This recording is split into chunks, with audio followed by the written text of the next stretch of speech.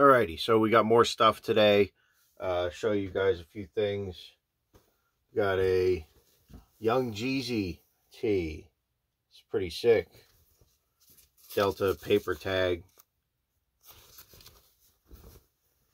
It's a good one. Just I wanted to go to 2 stores. Didn't make it. Kind of crunched for time. So I had to make do. We got a pair of men's Under Armour golf pants. This is the Showdown pant. Sometimes it says it in there. It doesn't say it on this one. You can just look up the style code. Style code is on this little tiny tag here.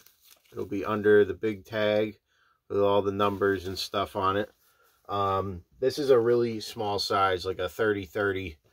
And I don't know. I have a few Under Armour golf pants. I picked them up when they are on the cheaper side. I don't like paying up for them. And I got these. Never saw these before. It's a pair of men's jeans. These are really weird inside. I don't even know if the light will be able to show. Like, you can see how they're like kind of like sparkly inside. Vintage jeans, black.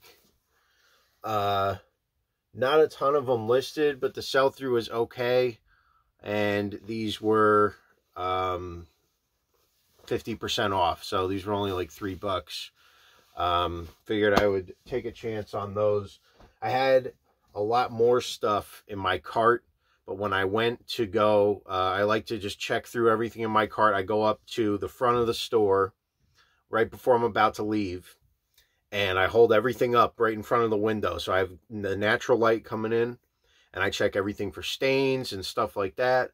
And just, I had to put so much stuff back because it either had like stains or holes or something.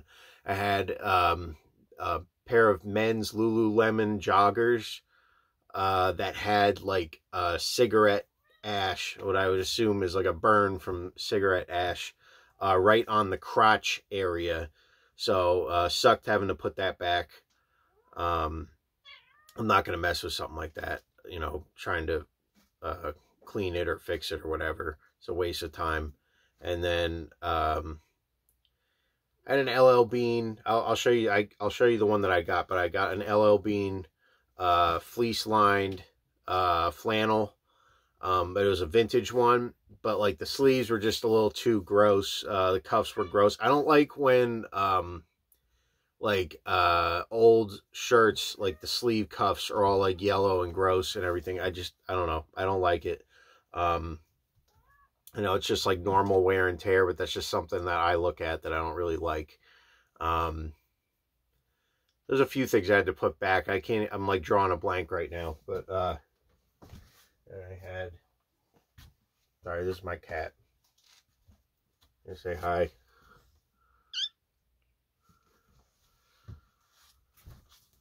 She likes running in here. You heard me talking. This LL Bean fleece lined. It's the Sherpa liner. This is pretty nice. This is a women's 2X. I grabbed this one. There was another one, like I said, it was a vintage one. I had to put that one back. This one was really nice, and I wanted to get this thing listed really quick, price it good, hopefully get it out the door. Then we got this, like a men's vented fishing shirt by the brand called, oh my God, I can't read it. The brand is called Game Guard. Game Guard. Nice quality stuff. First time picking that up.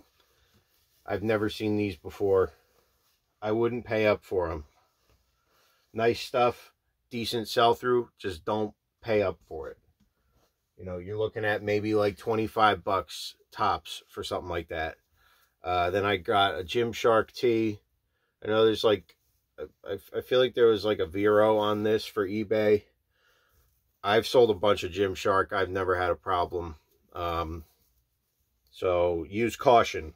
Do your own research. Use caution. Then this one, this is like top tier fishing brand poncho. It's a very good brand. Good stuff. This one even has like a company logo on it, but it's really hard to tell. It's just white. This will still sell, hopefully, very quickly. The sell-through on poncho stuff is insanely high.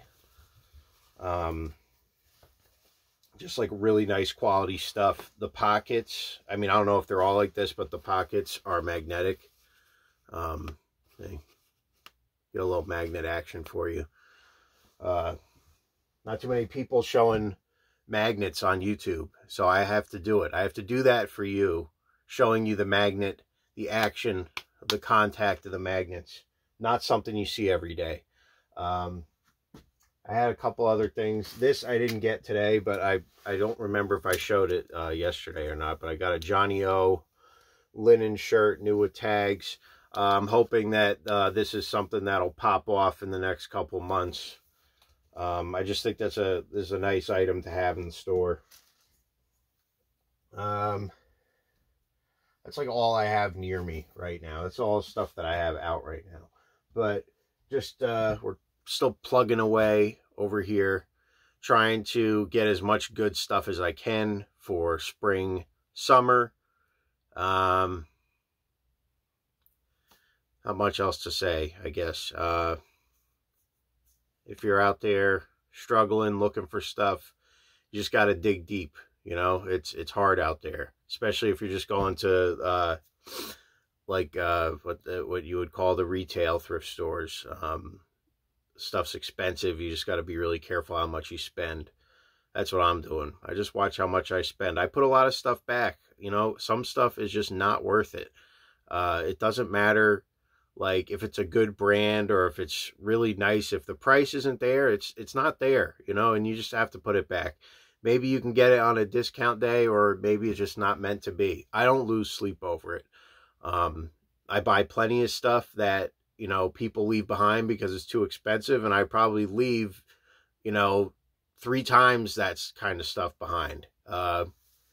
It's not a big deal. You know, we're looking for the stuff that works best for us, right? So what works best for me is, you know, grabbing this stuff that I can sell very quickly, because I gotta just be so careful how much I spend. I got myself in trouble a few months ago, like overbuying and everything, and money's just really tight. So that's how we do it. Maybe I'll make another video tomorrow. Thanks for watching.